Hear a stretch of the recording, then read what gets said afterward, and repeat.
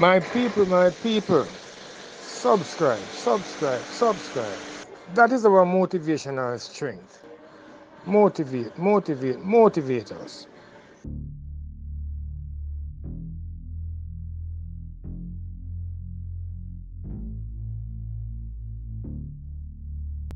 This is a common thing that happens in the summer. School gate here. Yeah. Place dark, man. Yeah, man, the place dark, yes. Hold on.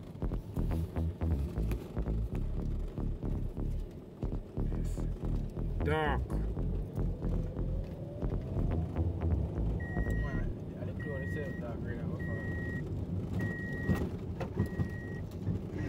My people, my people, my people. I have to cut my lunchtime short, man. Ask them to put my lunch in box so that I can share this experience with you. Presently, I'm traveling from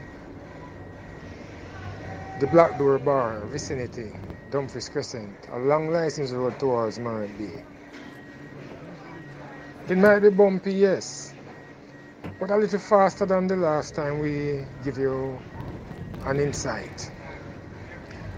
But today I want you to look at a combo that I am offering you. A combination of the dust and the road. The dust being the Sahara dust. As you look at the picture, you will see it is heavily overcast. It's dark. It's just minutes after 12 p.m. Not yet 1 o'clock. And it is like some 4 hours in advance. It is cloudy. It's dark and somewhat humid. And as we travel along, you can see for yourself the sunlight is not as bright as it would have been had it not for the dust. The clouds are dark and we are traveling on. Going down, we are seeing where the road condition not so well, but I just want you to sit back and just look for yourself. Where under normal circumstances, it would not have been like this. It is the Sahara dust. The Sahara dust. So look for yourself. It is said that tomorrow, based on the forecast, might be a little heavier. But for today, I'm giving you what we have. Tomorrow is promised to no one. If I get a chance to give you another video tomorrow, then that would be the bonus. But for now, this is what I have to offer. Sit back, look at it for yourself, because my route is the Lyssons Road, point of termination, the old courthouse in Morant Bay, St. Thomas, Jamaica, Paul Bogle Square.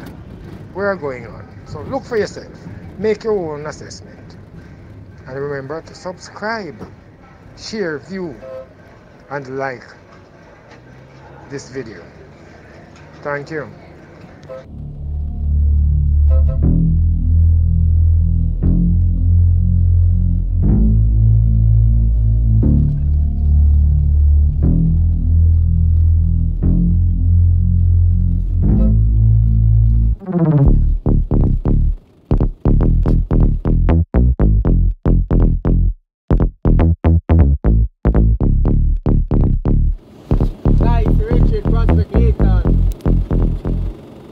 This is a common thing that happens in the summer as trade winds from the east transport dry, dusty air from the Sahara Desert directly over the ocean.